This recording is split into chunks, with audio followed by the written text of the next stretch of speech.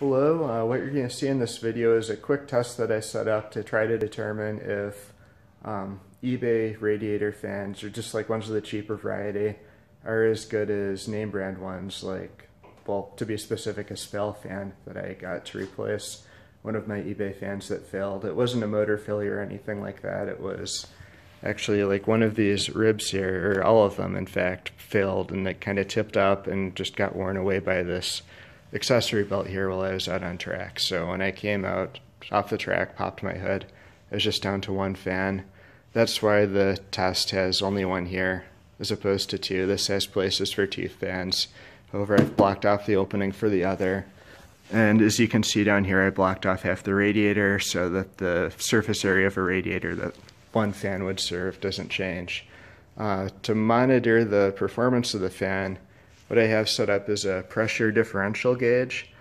It measures the pressure differential between this volume inside of the radiator ducting against the atmospheric pressure measured by this tube, and then it kind of shows the result. If I can see, if I blow into this one, the gauge moves. The fan should do the same thing.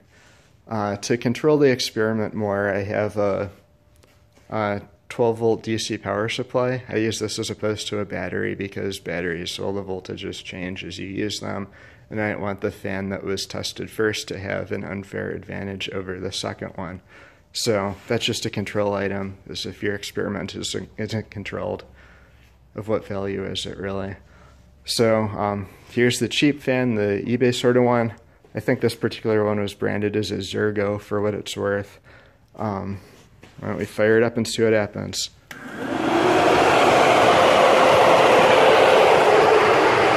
So you can see here it's drawing about 0.2 inches of water, vacuum, inside of this reservoir. We'll take a look at what voltage it's putting out here at the power supply, just so that can be on record as well.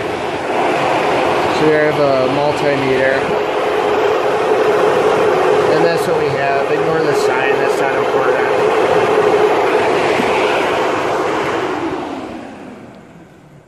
Well, there's my helper down there. But anyway, that was 0.2 inches of water of pressure differential across that. If you're not familiar with those units, you can have Google convert it to PSI or something you are more comfortable with, or whatever. But anyway, I'm going to shut this down and switch the fans out and see what this Spal fan will do. The Spal fan installed.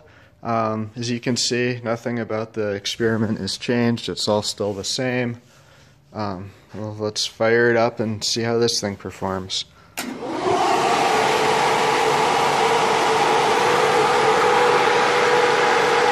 Oh my gosh, that looks like a 0.28. So yeah, not surprisingly, the Spal fan seems to work better. Well, it clearly works better. It's drawing a greater pressure differential.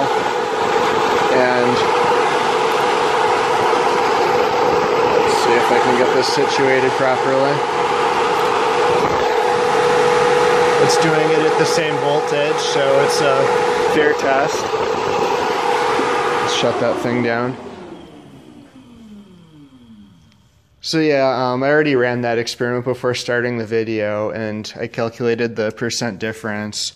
So between 0.28 and 0.2, it's a 33% difference in pressure differential across the core between the two fans. So the pressure differential is what causes the air to move through your radiator, and this one produces more of it, so it's, cool your car better, obviously. Well, I have the two fans side by side. I'll just show you some differences in the way they're constructed as well. You can see how here these things don't have a lot of thickness to them. That's actually why one of these fans failed on me. I'm sure it didn't help that it was mounted horizontally, but still the motor and blades just fell into my radiator and then popped back out and ended up on the accessory belt, and it was all just kind of ground away. This one, you can see there's some more dimension to it. So hopefully I won't have that problem again. That's what motivated me to get this better fan, and I figured if I had a better fan, I might as well see if it performed better too. Other differences, the motor's clearly different, the back is different of it.